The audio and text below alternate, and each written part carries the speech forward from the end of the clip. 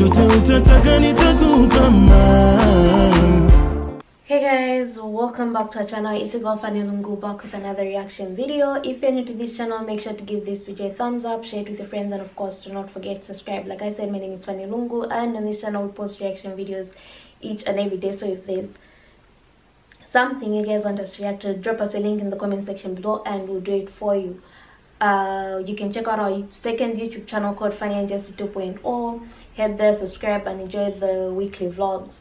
We've got a podcast called Diving In with Fanny and Jessy, and we'll have some amazing conversations which you guys don't want to miss. You can find us on iTunes, Spotify, Podbean, this channel, or our second YouTube channel for the visual. And lastly, we have a Patreon account. You guys can feel free to become members and we'll appreciate. Big shout out to everyone that has subscribed to our channel so far. Thank you for subscribing, thank you for liking, thank you for sharing, thank you for always commenting, and thank you for always giving us stuff to do and everything else that you guys do. Thank you very much. I hope you guys are doing alright and may you stay blessed. So today I'm going to be reacting to Laba, the crying Sahabi. So without wasting time, let's get into the video.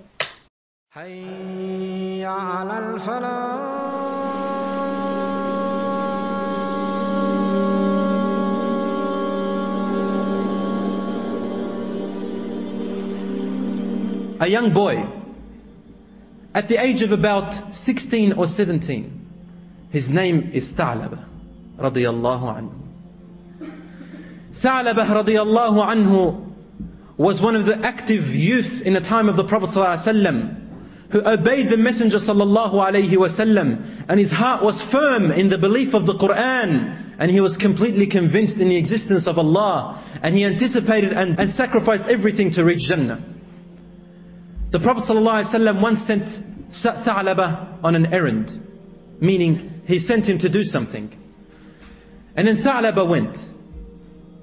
It only would have taken him half a day to complete this errand.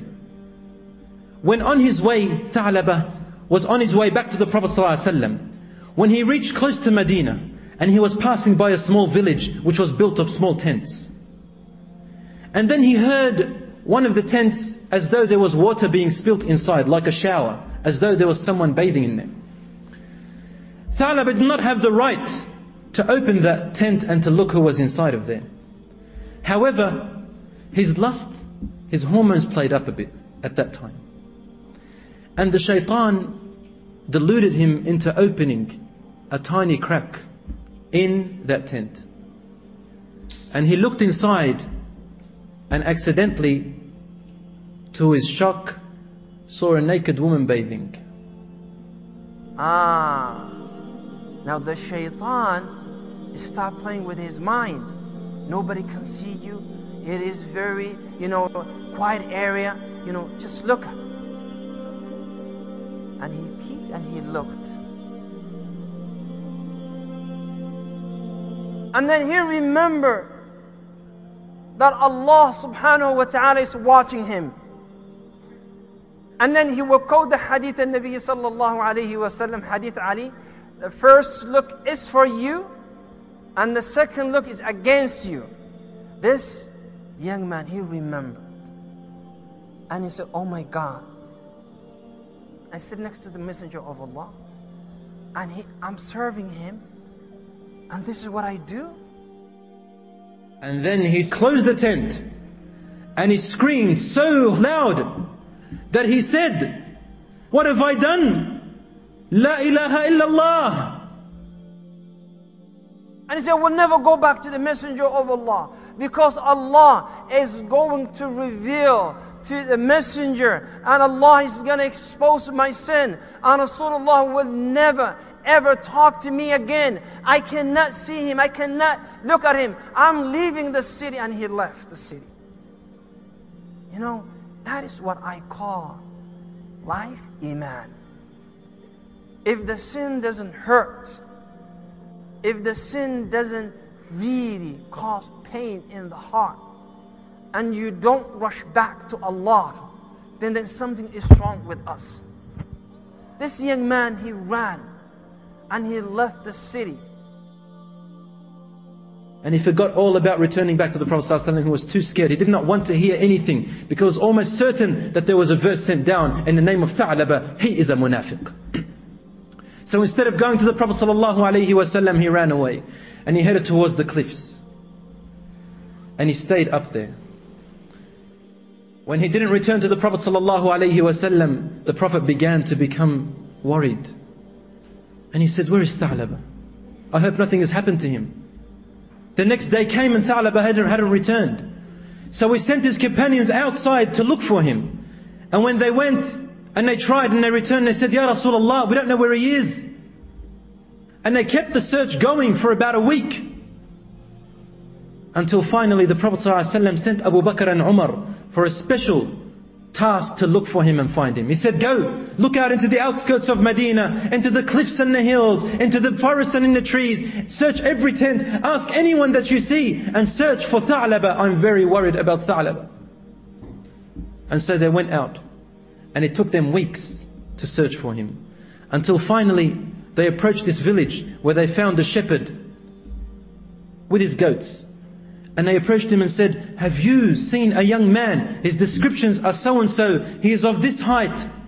And his name is Tha'laba. He said, are you asking about the crying boy?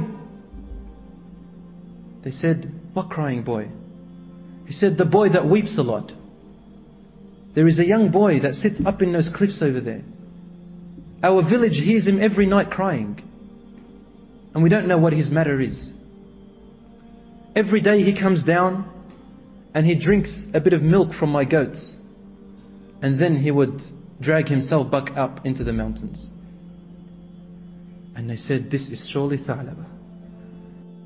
Umar ibn al-Khattab said, how tall is he? He said, he's that tall. Perhaps that is the one.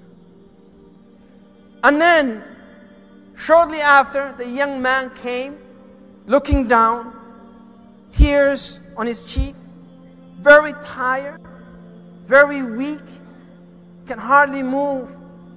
And then he came to the man, and the man gave him some milk. And the little boy, the tears that was coming from his eyes are filling the milk, or the container that had milk. And he's drinking mixed milk and tears together. And Umar ibn al-Khattab came out of nowhere. And he said, Ya Abdurrahman. And the young boy, he got shocked. And he threw the milk. And he wants to run away and said, Rasulullah, asking about me. Allah must have spoke about me. I'm a munafiq. I cannot go back. So Umar said, no. Rasulullah wants to see you. Let's go. His clothes were torn apart. He was withered away. He was so skinny. There was a disease in his skin. And he was extremely sick. They thought that he was dying. So then they grabbed him. He tried to struggle and run away, but they chased him and caught him. And then they grabbed him. And he said, please, please, don't take me to the Prophet ﷺ. Don't take me to him. Don't take me to him. I'm too scared. They said, what is wrong with you? Take a hold of yourself, ya Tha'laba. He said, please don't take me to him. I know why you are taking me to him. Allah has sent a verse down concerning me, hasn't he? He's sent a verse down concerning me, hasn't he? He said, Ya Tha'laba, we don't know why the Prophet ﷺ is asking for you. Please come with us. He said, yes, I know why. I know why. They said, Wallahi, we have to take you to him. It is a commandment from the Prophet. And so they dragged him on his feet towards the Prophet ﷺ. And they placed him in his house. And they told him Tha'laba is at his home. So Umar said, Ya Rasulullah, the young boy is sick and this is what's happening. Please, if you want, come and see him. So Rasulullah sallallahu alayhi wasallam, he went with the young boy and he realized the young boy is ill. When the young boy saw the messenger of Allah and coming and approaching him, he said, Ya Rasulullah, I'm a sinner. Stay away from me. Don't come closer to me. And Rasulullah sallallahu alayhi wasallam, being mercy, because Allah said in the Quran, we only sent Ya Muhammad so you can be a mercy for all mankind. He picked the head of this young man and he sat him up and he put him again on his thigh. And the young boy is saying, Ya Rasulullah, I'm a filthy person. I committed ma'asiyah. Ya Rasulullah, don't touch me. You are the messenger of Allah, you're pure. So Rasulullah sallallahu alayhi wasallam comforted this young man. And the young man felt comfortable with Rasulullah. And he said, Ya Rasulullah, are you hiding it from me? He said, what am I hiding? He said, Allah has sent down the verse concerning me that I am one of the hypocrites, hasn't he? The Prophet ﷺ looked at him and he was crying. And the Prophet ﷺ said to him, no, Ya Tha'laba, Allah has not sent anything in your cause. And then he said, I am going to be punished, Ya Rasulullah. And then the Prophet ﷺ said to him, Ya Tha'laba, what are you fearing? And he said, I fear that Allah is going to place me into the lowest place of hellfire. I did a great sin, Ya Rasulullah. And then the Prophet ﷺ said to him, are you fearing the anger of Allah? He said, yes. He said, a mu'min also has another belief, and that is hope. What do you hope for? What do you wish for? What do you yearn for? And he said, I hope for the mercy of Allah and His forgiveness. And then the Prophet ﷺ said, then ask Allah with that which you are hoping for. And make your assumption about Allah good. You will find it. And then he made a dua. And the Prophet ﷺ read on his head and made a dua for him. Then all of a sudden, Tha'laba said, Ya Rasulullah, I feel as though there are thousands of ants crawling on my body. He said, can you really feel that? And he said, yes, Ya Rasulullah. And I'm about to go unconscious. And then the Prophet ﷺ said to him, it is death. So say La ilaha illallah. And then Tha'laba began to repeat those words. He said, say La ilaha illallah Muhammadur Rasulullah. And he repeated those words until finally his soul escaped from his body. He was forgiven. But because, my dear brothers and sisters, he used the hope that he had with Allah subhanahu wa ta'ala.